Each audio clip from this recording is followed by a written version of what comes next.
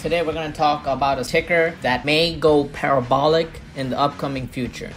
This is Flash Instincts. Make sure to hit that red subscribe button if you haven't. So if you go on Reddit right now, they're going for stock companies that are above $1 billion in market cap and have a huge short interest. So Senseonomics was peaking around above 20% short interest rate. Right now it's near that, it's below it, but it does have that 1 billion market cap. Now this is a very intriguing stock. They have an update on their Senseonomics glucose monitoring device that shows accuracy in trial. Okay, so it blew up because of that as a result. I kind of told you that it did enter the golden cross. In my previous video, I told you if you got in around in May 19th, it was around $1 region. Very beautiful price. It was actually around $1.80. That's when I made the video below it, and it was a good entry point.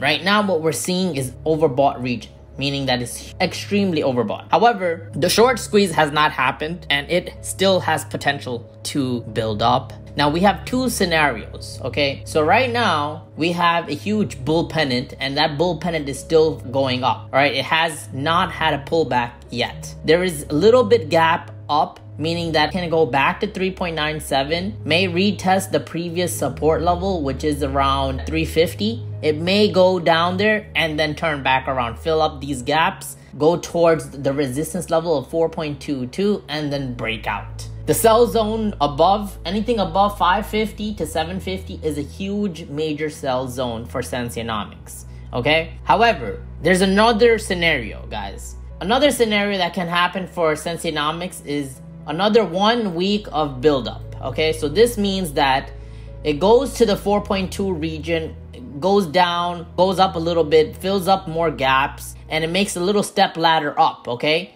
Similar to what we have right here from June 4th to June 11th. Do you see this bull flag? It's a huge bull flag.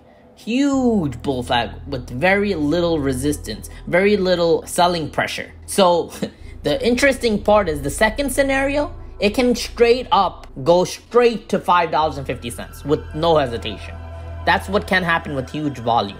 You need a lot of people to buy into Senseonomics, which can happen. Reddit's extremely powerful. Then, what's the next case scenario? If it goes straight to 550, it's probably going straight up. It's gonna moon. It's gonna go very fast, very quickly to a higher region. Senseonomics has potential to go all the way up to 750.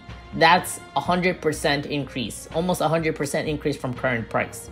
That's double your money. Now, a lot of people don't have a mentality of not selling.